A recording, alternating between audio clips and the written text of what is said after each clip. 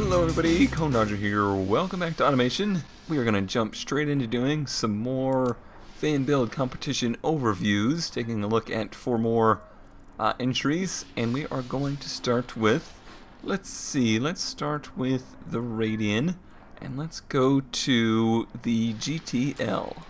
Okay, so it looks like we got another uniquely colored entry here. I think I like this one slightly more than the bubblegum, but it's still... well, let's just say it's a striking color. This entry comes from Juggernaut. I believe I'm saying that right. I'm not entirely sure.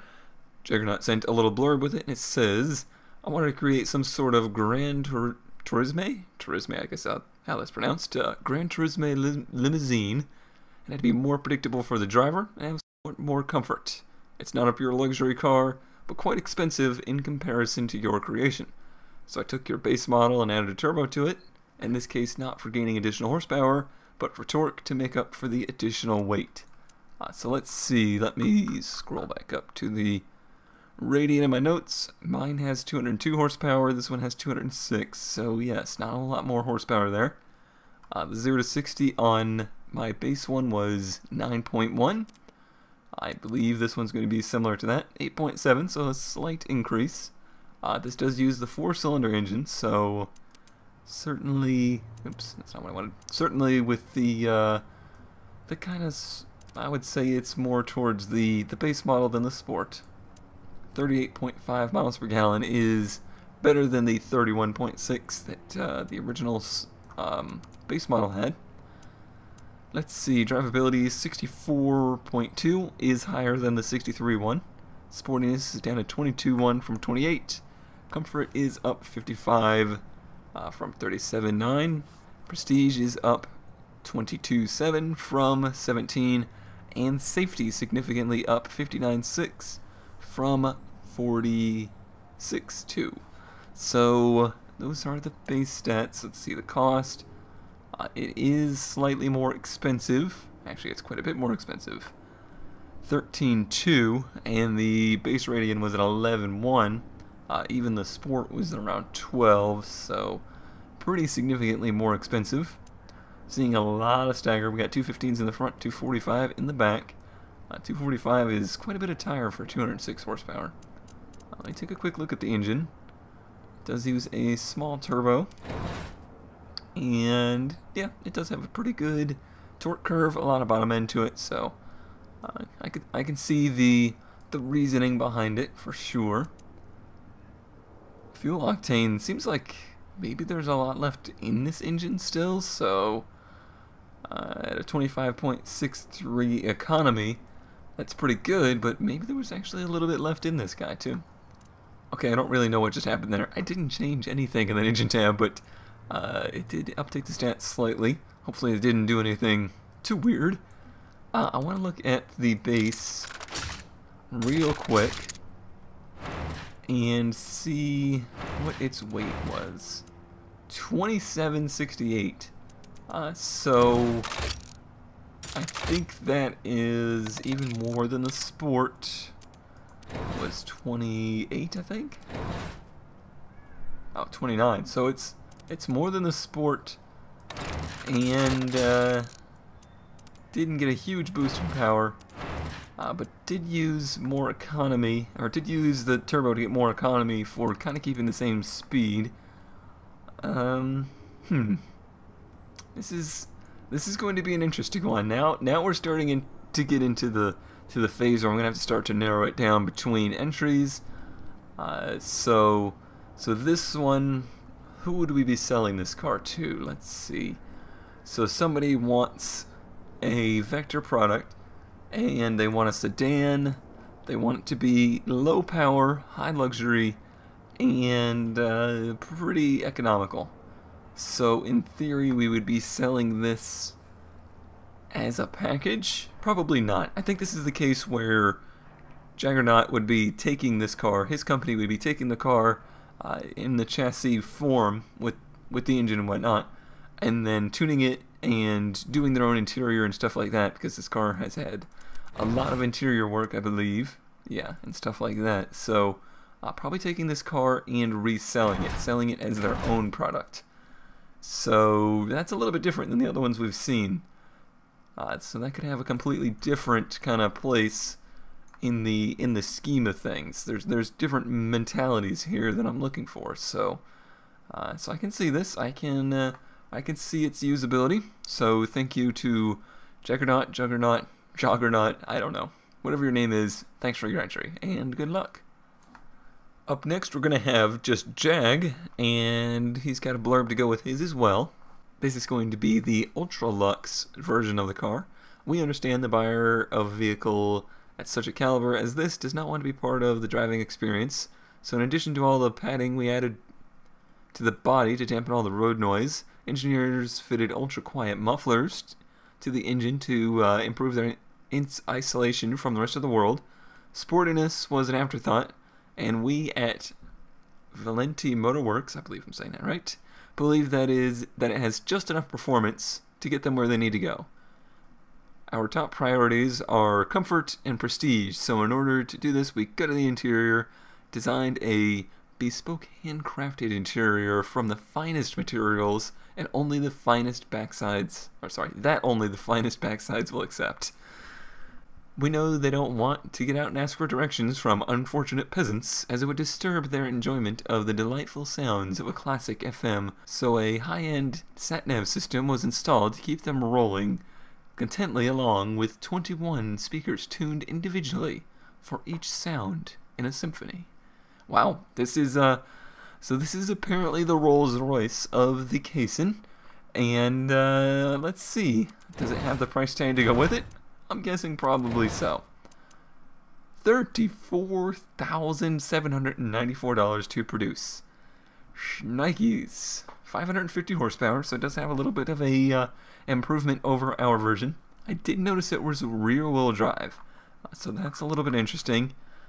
And it looks like Kaysen. Drivability's up about 10. Sportiness is cut in half. Comfort is up to 65 from 40. Prestige is at 47.4 from 32. Prestige at 47 is a big one. That is a hard number to attain. Safety stays about the same. So this car is all about comfort and all about drivability. And yeah, looks like it's doing quite well at that. 16 miles per gallon. That's okay for the kind of car it is, and it's really not that far off from what the regular Kaysen has. So this is kind of one of the things I somewhat expected to see. I expected people to kind of take this route, the ultra luxury, and that's exactly what this car is named, the Ultra Luxe. And that is certainly something, as a company, we would definitely want to look for, because Vector does not have any kind of super luxury mentality at all. That's not what we're in the game for. But there is the possibility that there's people shopping for cars, they're shopping for a new luxury car, and they maybe do want a Vector, but we aren't going to offer anything like that. So we could say, sure, we'll sell you this Kaysen, and we'll send it off to Valenti Motorworks, and they're going to make it into a Rolls-Royce for probably, you know, half the cost. And you're still going to get some pretty good performance out of this thing too. 5.3, 0 to 60, 13.6 quarter mile, 182 mile per hour top speed. That's all helping with your prestige. You know, you're never probably going to use it as a super luxury car, but you just need to be able to rub it in people's noses that you can. That's what this is all about. Alright, so that is the Ultra Luxe. Very nice entry there, Jag. Thank you for the submission, and good luck in the contest. Next up, we're going to have another Kaysen, and this time in the Luxury GT category. This one's staying all-wheel drive, and this is from Dakota, or Spectre Motors. And let's see, let's start with the trim. Try and get a base idea of what we're looking at here. Oh, interesting, it's comparing to the last car. Usually it does not do that. Hope I didn't just screw this up. Let me reload it and make sure. Yeah, it looks like everything's okay. Drivability is at 60. Let's just kind of look at it. So drivability is up. Sportiness is indeed up. So when he says Luxury GT, definitely means it. Comfort is slightly up. So there's the luxury part. Prestige is up as well. And safety again the same. This time the cost is lower. It's still a lot higher than our car. So 22,000 versus our 15,000 to produce. And economy stays virtually the same. Let me go back to the blurb. Dakota says, Spectre Motors is known for performance, comfort, and having very powerful engines. I'm pretty sure that's performance. But Spectre Motors turned the dial up even more for our company's Banshee division. The Banshee division of Spectre Motors is all about getting more power of the engine for high performance and racing cars. As a result, Banshee division can make an impressive car even more impressive. When our friends When our friends at Vector Automotive said they were going to hold a competition to see who could make their newest lineup tuned even better, we jumped immediately to this very interesting case-in. We received the vehicle and immediately saw a lot of potential in this wagon, and our first thought was for our Banshee division to make it a lot faster and add a few more interesting bits to it. So it sounds like Spectre Motors here took our car and said, "Hey, let's have some fun with this thing," which is cool. The Luxury GT name kind of didn't imply that, but I am seeing that. It certainly shows in the sportiness. Let's go to the test track stats, 5.3. It's actually a little bit slower to 60. That's interesting. It's very heavy, 4,300 pounds. Let me see, what is my sport wagon version? That is one thing I did not write down into my notes. The notes? 4,000, so it gained what? I guess we're about to see. I think it will compare now. No, it didn't compare, but still, it gains about 300 pounds. That's a hefty sum there. So, understandable that it does lose a little bit of 0 to 60. It did gain a lot of interior stuff with the luxury interior, luxury sat-nav, launch control. So this is kind of another approach of luxury, doing a luxury package for the car, but adding in some performance. I didn't see necessarily what was done to the engine. Looks like just a tune, maybe on some more fuel and a different intake. Just kind of tweaking it out, trying to give it that little bit more of an edge. Still using a very high-strung kind of power band. So this is probably more in line with something we would sell in-house. We would send it off to them and have them, tune it to their desire. And if we get a customer that wants a car like this, then we would sell it, kind of off of our dealerships in our lots, whatnot. So, like I said, a little bit of a different approach. There's two different kind of mentalities here. So that's where I think this one would fall in line. So thank you for your entry, Dakota, and good luck in the competition. Next up, we have a familiar name, and that is Jackson, who made in the last competition, the Buxton Flyer, which made it all the way through to the finals. So we know Jackson knows how to make a car. But what did he do to the Vextron here? This is the Buxton 800, and he says, the Vector Vextron Buxton is a Vector Vextron with a turbocharged 4.6 liter V8. The engine was made by Buxton and produces 850 horsepower, an upgrade from the Vector, but still packs the features of the Vector Vextron. So, this is a different approach. Once again, this is, I originally said, I gave a couple different companies that does tuning to cars and does packages like this. This falls pretty much in line with the Hennessy kind of heritage.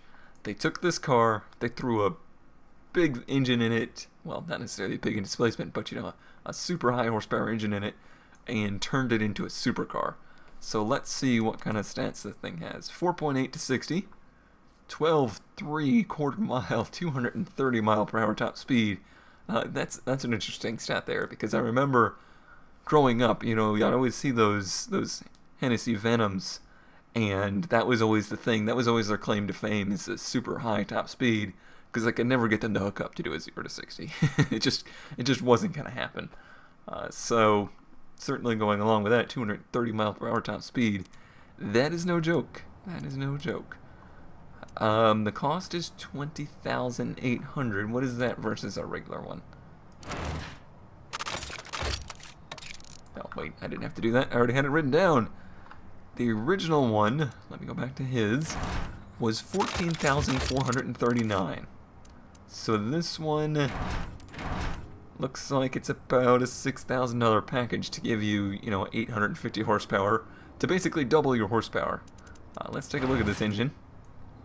Nice. Oh, individual throttle body, direct fuel injection, twin turbo. Looks like a large exhaust system.